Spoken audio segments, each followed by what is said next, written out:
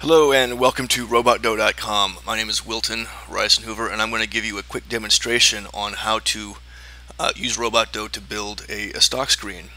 You would use a stock screen in order to sort through the universe of stocks in order to find companies that might be good buying opportunities.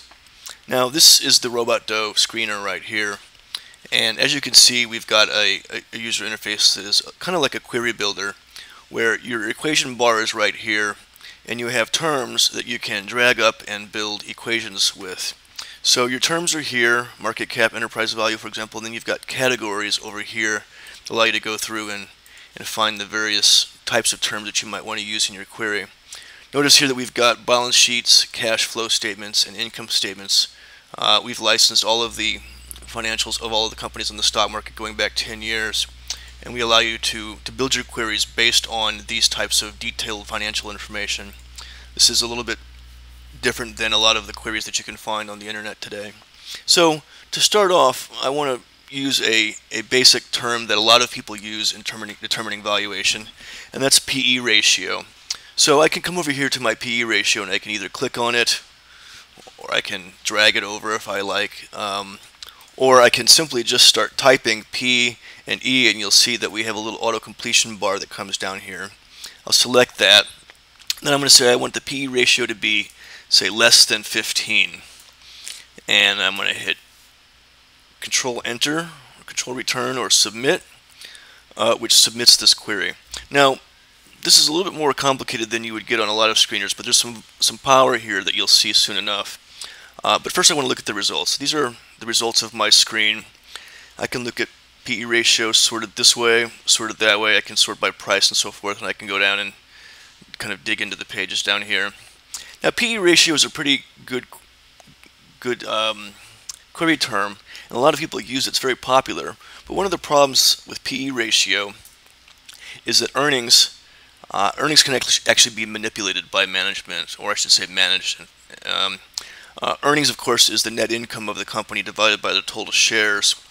And the problem with that is that a company can actually make an accounting income but actually be losing money. One kind of demonstration of that is to say, let's find companies that have a net income of greater than 0, but actually have a free cash flow of less than 0. Free cash flow is a measure of the amount of cash that's being generated by the company.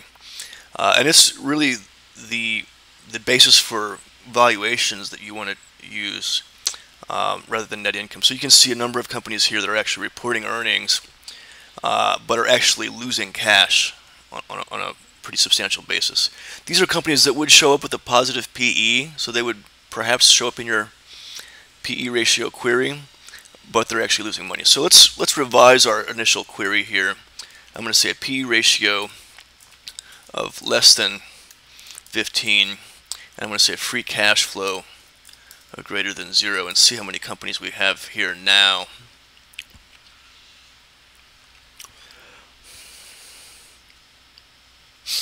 So now we have 741.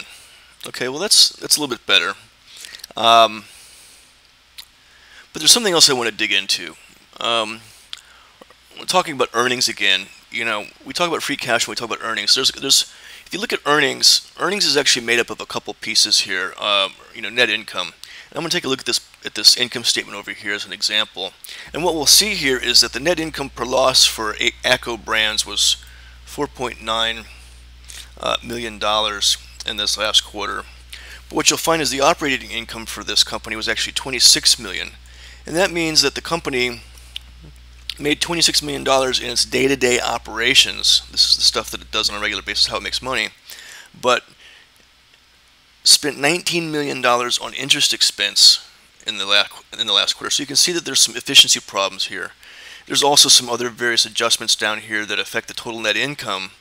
But you can see that even though it seems to be throwing off a good amount of EBITDA, which is the operating income, it's losing a lot of that in kind of after effects, after expenditures. So how do I kind of clear that out? Well, I want to find companies that have a net income of, let's just pick an arbitrary amount of at least 50% of operating income. And so this will show us companies that although they might be a little bit inefficient, they're at least going to have 50% of their total income is going to be coming from operational income. This might give me a kind of a higher quality of company. We can see here that this is 2,900, which is surprisingly, less than half of the total number of companies in the database. So let's go back and readjust. We've got net income is greater than 50% of operating income. We have PE ratio of less than 15. We've got free cash flow is greater than 0.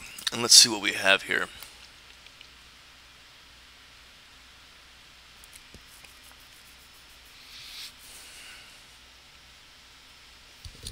So now we have 602 companies.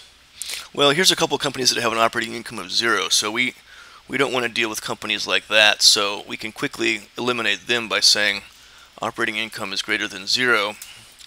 And now let's see what we have.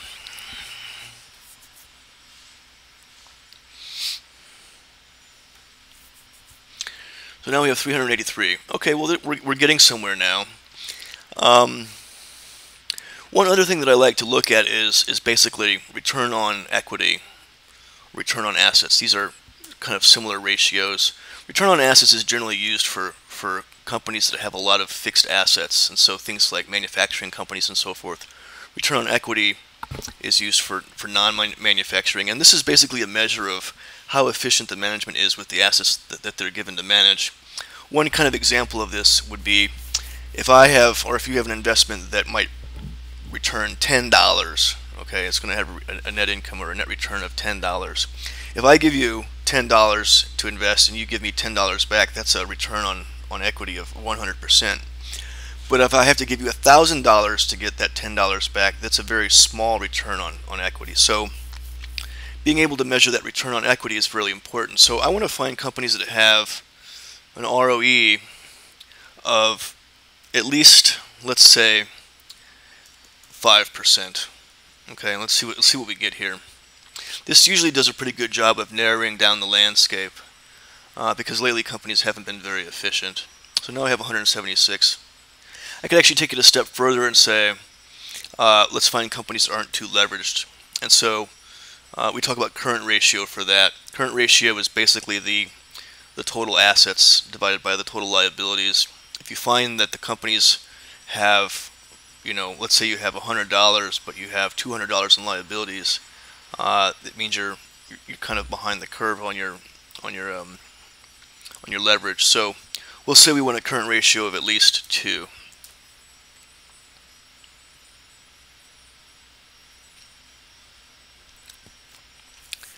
So okay, so we've got 85 companies here out of the total stock market. This is a pretty good start for me in being able to go out and investigate them further.